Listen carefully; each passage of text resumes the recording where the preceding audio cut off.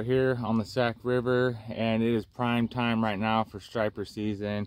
The water conditions are clearing up really nicely. It's about a foot or so of clarity. The water slowed down, they stopped releasing so much water, and the debris has gotten so much better. It's just the water conditions are just getting better and better. The temperature is definitely rising, somewhere around like 64, 65 now, depending on where you're at on the river. So what that's doing is pushing these stripers to spawn like crazy, and that's what they're doing up in the Calusa area right now. All right, there's been some reports of fishermen catching striper on the feather now. They're starting to push up the feather, but these striper are spawning like crazy up in the Calusa area. They're still being caught, very little, but they are still being caught in the bay.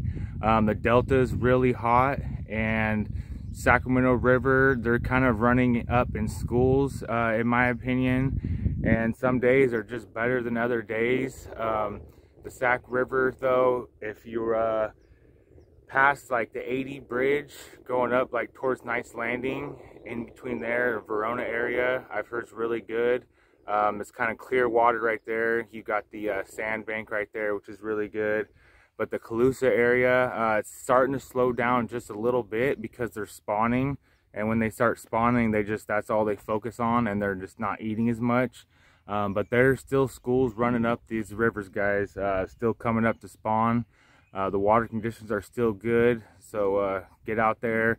And I would recommend, what's really good right now is the live minnows, guys. I've been catching them on the live minnows, and just super good. I'll show you guys a setup here in a little bit, how to set it up with just a little splitter with the 1 ounce ball, and then about a 3-foot leader with about a 20-pound mono on there, and then my main line is 60-pound braided. That's just what I like to run when I'm doing live minnow. And also, if you're doing swim baits, those are working pretty good too, especially now that the water's clearing up. Like I said, it's about a foot or so clarity, and it's just getting clearer and clearer and better. So cut baits are also good, sardines, anchovies, stuff like that. Anything get the scent. And if you're throwing some swim baits and stuff like that, always put some scent on there, some Procure or some kind of scent, some dip or anything to get these fish attracted towards it. This has been a great year for the striper, guys.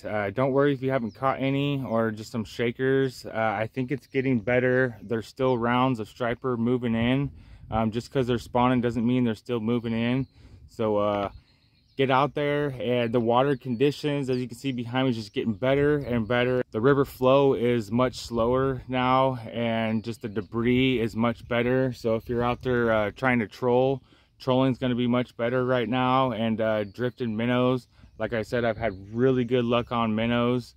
And as for sturgeon goes, guys, I heard the sturgeon's doing really good. Always check your regulations on the sturgeon. They've changed the slot, and they've also changed the location. You can't go up too close to their spawning grounds. I think the line's around Highway 80 on the Sac River is where they cross the line. You can't, it's only catch and release from there on. And so just make sure you check them. I heard the sturgeon are doing really good right now. It's also spawning for the sturgeon, so those guys are moving up river right now. Just beware. Make sure you check your regulations if you guys are trying to keep any of the sturgeon around here. Sassoon Bay, they're catching pretty good amount of sturgeon out there. And as for Berryessa, I heard Berryessa's doing really good right now. For trout, the salmon slowed down a little bit over there, but the bass and the crappie are killing it right now in Berryessa. And me and my son are gonna go out there in a few days. We'll make a little video of catching some crappie and maybe some catfish and some bass. And we'll take some crappie home to eat.